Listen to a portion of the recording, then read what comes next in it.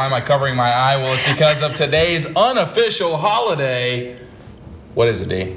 Why did you have to cover your eye like this? Eye patch, come on. Oh gosh, you're so funny. Today is International Talk Like a Pirate Day. That's why you were doing that. That's right. It's considered a day to bring out your inner pirate and even speak in pirate. And we have one viewer who sent in a video of him doing just that. Take a look. Ahoy, mateys! It's Talk Like a Pirate Day yet again, and it angers me to no end.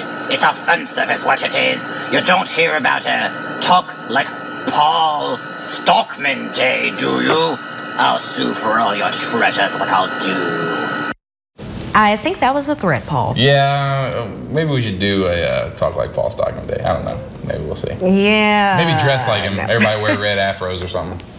Well, that was Kenneth from Enterprise. So we want to thank you very much for your submission. And now you may notice a small plush in the background with an eye patch. That's actually Spike, the dragon sidekick of Twilight Sparkle from My Little Pony Friendship is Magic. Kenneth was also the same one who sent in this picture of his own artwork of characters from that show in May for our Meet the Bronies segment. It's kind of like the full circle for the News 4 the Morning Show. You know, we have the unofficial holiday, we have a fan, then we tie it into My Little Pony. It's kind of like a full circle. Anyway, the holiday is also being recognized by a popular chain of donut shops.